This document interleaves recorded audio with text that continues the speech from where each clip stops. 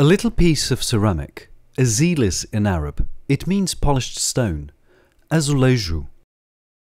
A piece of slim thickness, square, or not, one size glazed, shiny and waterproof.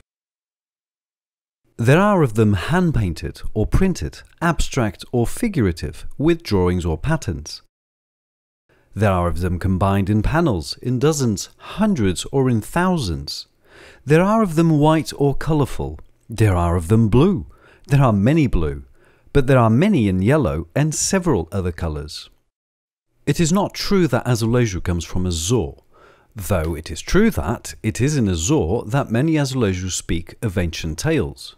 Here we are in 1415. From 59 galleys, 33 carracks and 120 small ships debark an army of 20,000 knights and soldiers on the West African shore. They are led by the infants Duarte, Pedro and Henrique.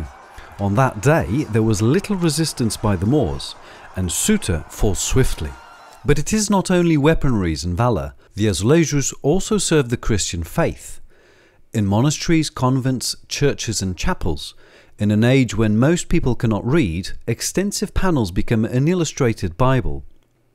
But it is not only faith. They served the taste and flaunted the riches of a class. They decorated great palaces' halls, living rooms, salons and gardens, and covered vast kitchens.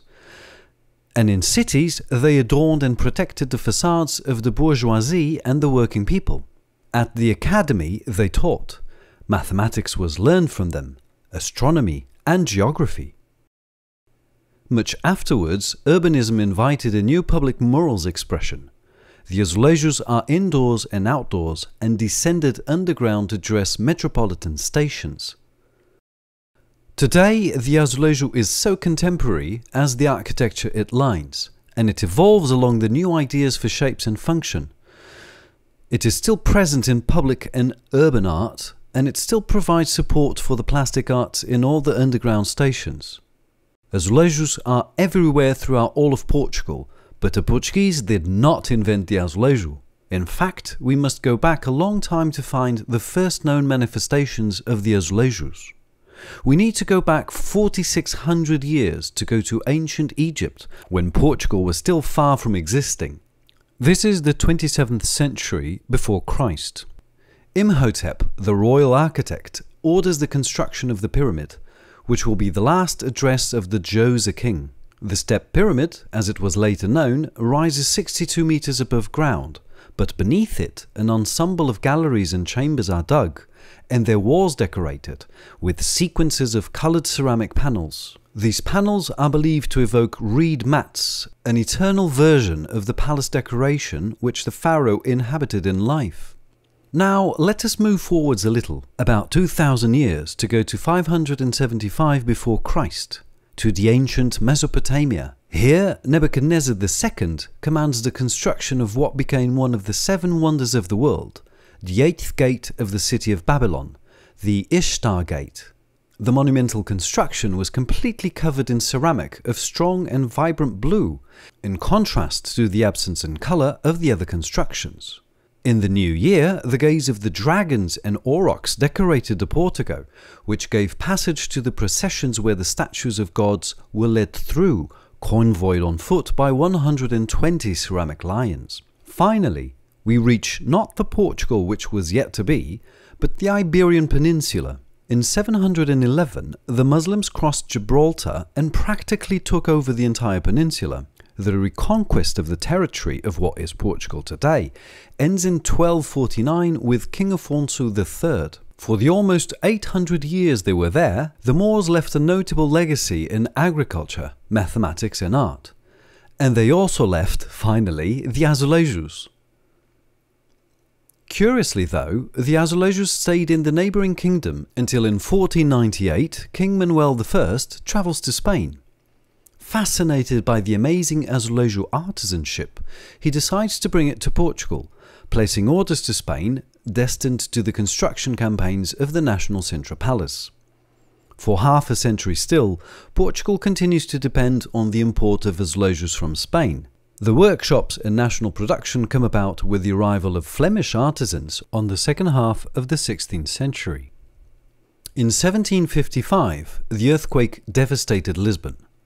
Upon reconstruction, the usage of the azulejos is favoured to stone, but the painted panels, till then so popular, are no longer suitable. And here come into picture the pattern azulejos. Pattern azulejos are tiles which, either individually or in a group, after being repeated, form a pattern. They are easy to produce, identical pieces are used. They are easy to lay, a whole facade will sometimes only have one motif. From need, they quickly become fashionable. During the following decades, the azulejos will fill with colour and different patterns the facades of a rebuilt Lisbon. And now we come to the point where geometry comes in. To talk about azulejos, we need isometry. Iso for equal and metry for measure. Equal measure. Translations, rotations and reflections. Translations first. I shall use a piece by Raul Lino. I replicate it by using a translation. First, I will move it to the right using a horizontal vector. Then vertically upwards. Right again, upwards, and so on until completion of our panel. We have a cat, 2 butterflies, a grasshopper, frogs, a crab, and more frogs, all unmistakable works of Rafael Bordal Pinheiro. Let us choose the frogs in the bog and try to create a center motif with rotations. I will choose a vertex. It will be the center of the group. This one. I replicate the first piece by rotating it 90 degrees anti-clockwise. The second by rotating it 180 degrees but in the opposite direction of the first. And finally, the third one, 90 degrees. The motifs marry each other perfectly around the edges, at the corners and at the center of the composition. Now I will try to duplicate this group of 4 pieces. Let's rotate. With this point to the right, with this one to the left. Carrying on the process, we have an azulejo frieze. Perfect! And now to reflections. Let us go to the National Palace of Sintra to see a rooster's foot. 2 tiles only generate this pattern. Each one has 2 geometric figures which bring to mind the leg and paw of a rooster, hence the curious name. The 2 azulejos are symmetric, as if they were in front of a mirror. Let us imagine the yellow line like the mirror. The axial reflection makes each point of the first piece be reproduced on the opposite side at an equal distance. This vertex mirrors itself here at D distance. This one here at D1 distance. This one here, here, here, until we have all the points of the original image. There we go. But these pieces are special and deserve a little more of our attention. Let us again take one piece only. I cut the piece in 2 using a vertical median and a diagonal line. I get 2 equal halves, one is the rotation of the other. And the center of the tile is a point of reflection. Let us see. This vertex must project itself through the center and mirror itself here at D distance. This one, also crossing through the center, mirrors itself here at an equal distance. This one here, to here, here, here. And, as we saw earlier, we proceed until we complete the reflection. A piece full of tricks. Now, a challenge. This is a motif from the Madre de Deus convent in Lisbon. The floral painting is quite dense, but if we look carefully, how many unalike azulejos are there? We have to break it down. At first sight, we immediately identify a group. This one. Now, if the group is 4 by 4, then it contains 16 pieces. Is the panel comprised of 16 pieces? No. I can still find another group, this one, with 4 pieces. That's the answer. 4. It's 4 unique pieces that generate the whole composition. I will start with the flower. I move it into the correct position. I also move the opposite corner. The 2 missing ones are reflections of each other. I move them to close the group. Now, hinging on the flower, here, I close the group with 3 rotations. 1, 2, 3. I proceed with a horizontal translation, a vertical one, and another one. 4 different pieces and 3 really simple operations. Let us roll up our sleeves. It is now the 17th century, we are in Santarém, and we have work to do. We have hundreds of pieces at hand, but of only one motif. We have been working with pieces laid orthogonally. In this project, we are going to lay them at an angle of 45 degrees. We start by preparing the first panel, this wall. I rotate the first piece 45 degrees and slide it. A simple translation with an oblique vector. The second, the third, fourth. In fact, I rotate and slide the remaining 55 pieces. For completion, we must cut 12 pieces by their diagonal, and, with these cuts, finish the work. I apply the 3-piece frame, and our work here is done. In the 60s, Eduardo Neri drew a very special azulejo. This single piece devises dozens of distinct patterns. But how? I take a blank piece. I will split an edge in half.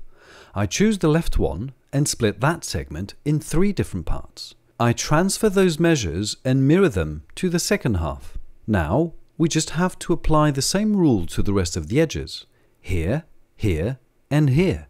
I proceed. I join the points from one side to the other, creating a diagonal mesh. I decide over the final pattern, intersecting the lines and erasing segments.